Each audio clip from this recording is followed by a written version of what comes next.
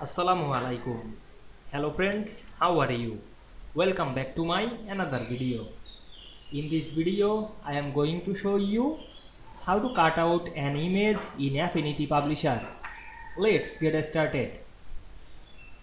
Firstly, we have to open a Affinity Publisher document. Now we want to cut out an image in this document. Firstly, go to the blank page.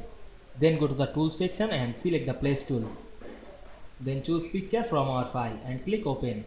Then place the picture. Now we want to cut out this image some part. Then select this image and go back the tool section, and we can see here many options. You can use the pen tool, otherwise the vector crop tool, but this crop tool is very easy. Now I select this tool and we can see here show the cutout or crop ratio. You can cut out any side or any position. Now I cut out this some side of this image very easily. You can adjust this and move anywhere.